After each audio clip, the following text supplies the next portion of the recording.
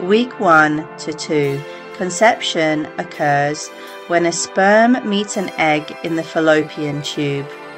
The fertilized egg, now called a zygote, undergoes several cell divisions. It's about the size of a pinhead. The zygote travels down the fallopian tube and into the uterus, where it implants in the uterine lining. This process is like a tiny seed taking root in fertile soil. Week 3 to 4, the embryo undergoes gastrulation, where it forms 3 primary germ layers: ectoderm, endoderm, and mesoderm. These layers will eventually give rise to all tissues and organs in the body. The embryo's major organs begin to form, including the heart, lungs, and brain. It's like building a complex puzzle, with each piece fitting together perfectly. By weeks 5 to 6, the heart starts beating and pumping blood through its chambers. Limbs form and fingers and toes begin to develop. At this stage, the embryo is about the size of a grain of rice. The heart beats around 100 times per minute, pumping blood through its tiny chambers. The embryo's digestive system starts to form, including the pancreas and liver.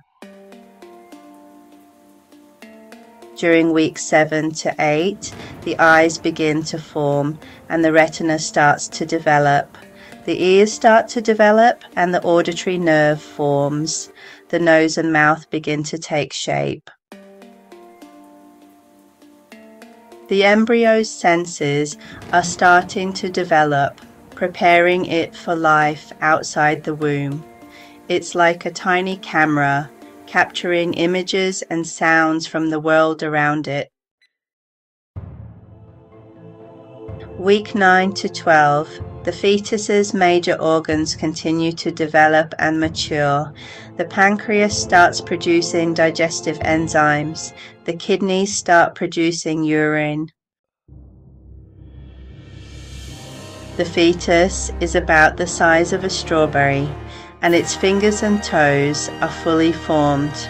The fetus can swallow and kick, preparing for life outside the womb.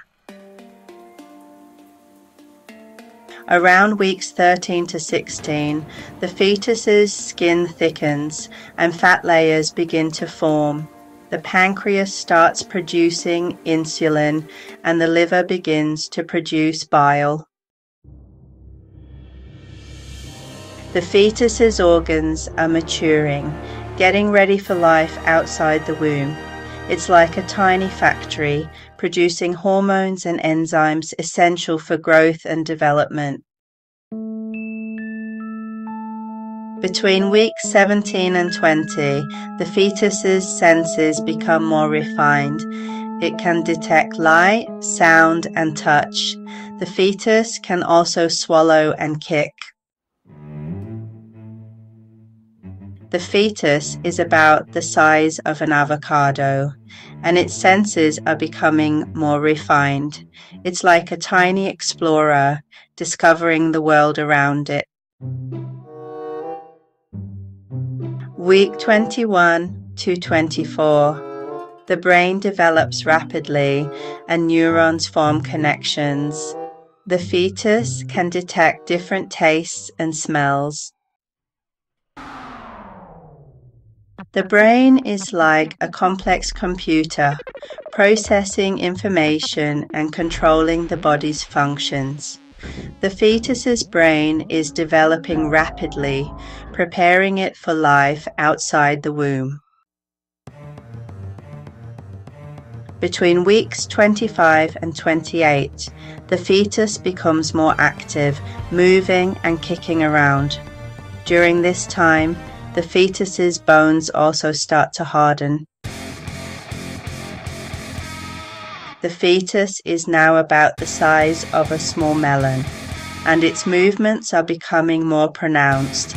It's like a tiny dancer, moving and twirling in the womb.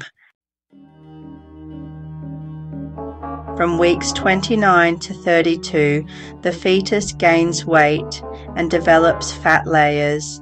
Additionally, the fetus's lungs start to mature, getting ready for the outside world. The fetus is preparing for life outside the womb, gaining weight and developing essential skills. It's like a tiny athlete training for the big game. Week 33 to 38. The fetus is fully developed and ready for life outside the womb. The fetus's skin is fully formed. Week 33 to 38. Final preparations.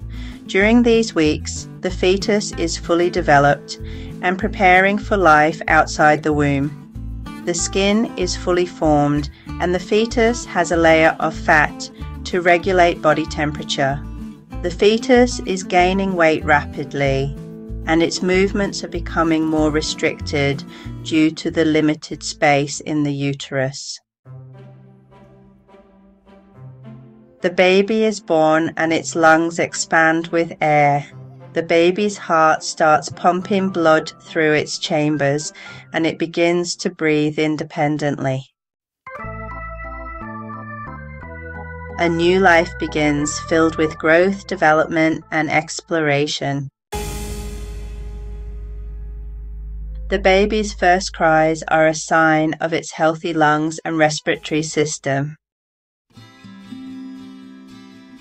This concludes the script on fetal development from conception to birth. I hope this provides a comprehensive understanding of the miraculous journey of human development. Let me know if you have any further questions or need clarification on any aspect. Let's explore how the sex of a baby is determined. Sex determination. In humans, sex is determined by the presence of X and Y chromosomes. Females have 2 X chromosomes, while males have 1 X and 1 Y chromosome. X chromosome. The X chromosome carries genes that contribute to female development. The Y chromosome carries the SRY gene, which triggers male development. When a sperm fertilizes an egg, it contributes either an X or Y chromosome.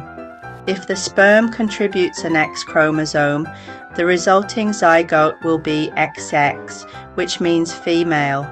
If the sperm contributes a Y chromosome, the resulting zygote will be XY, meaning male. The probability of having a boy or girl is roughly 50-50, as the sperm has an equal chance of carrying an X or Y chromosome. The SRY gene on the Y chromosome plays a crucial role in sex determination. When the SRY gene is present, it triggers the development of testes, which produce testosterone and other hormones that promote male development. Hormones such as testosterone and estrogen play a crucial role in sexual differentiation and development. Genetic factors, including the presence of X and Y chromosomes, influence sex determination and development.